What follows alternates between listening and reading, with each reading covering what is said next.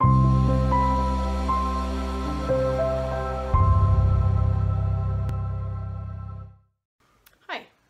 Sherry Armstrong here, Master Practitioner at Healing Solutions.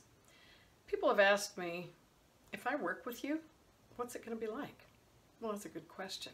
I wondered the same thing. Yeah, many years ago when I had my first treatment with energy work. I will have your health history, and so I will be aware of, hopefully, most of the big things that have been problematic for you in your life. And after I look that over, we will look at some of the symptoms, and you will have rated severity of symptoms, and we will test for what is the priority for you, or you may have some ideas about what you would like to have addressed first. After that, I will make sure that your basic energy field is set for accurate testing, and we have a protocol that we go through for that. I make sure that my energy is okay, and I make sure that your energy is okay, and there's no interfering energy that's blocking it. After we do that, I will look at the field. The field generally is made up of physical, non-physical, and energetic.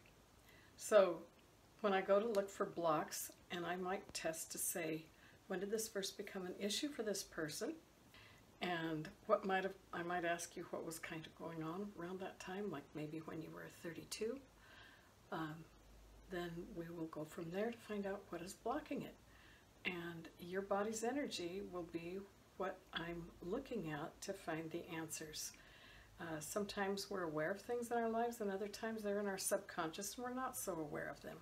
So finding out those answers to what exactly makes my right big toe hurt, that's obviously just an example, but finding what makes that hurt, how long it's been there, what's coming together to make this be an issue now, is a very interesting treasure hunt.